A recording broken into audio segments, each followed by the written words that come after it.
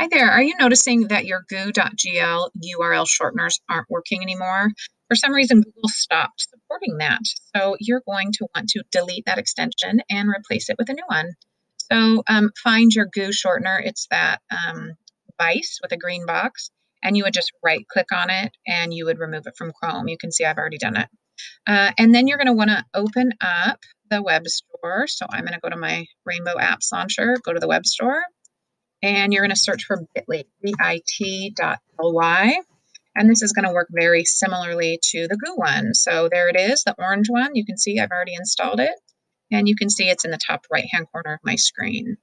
So if I go to a slideshow where I wanted to shorten the URL, again, I'm going to get rid of my Goo URL.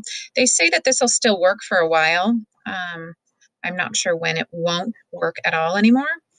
So I'm going to go up to bit.ly. And it's working, and you can see there is the URL. Now, I tried to customize this, but I believe that's a paid version. So all you do is copy that bit.ly, and I'll close out of that. And I'm going to go down here and right click and paste it. And so now we've got our bit.ly shortened URL. So hope that helps. Make sure to install it now. Slam.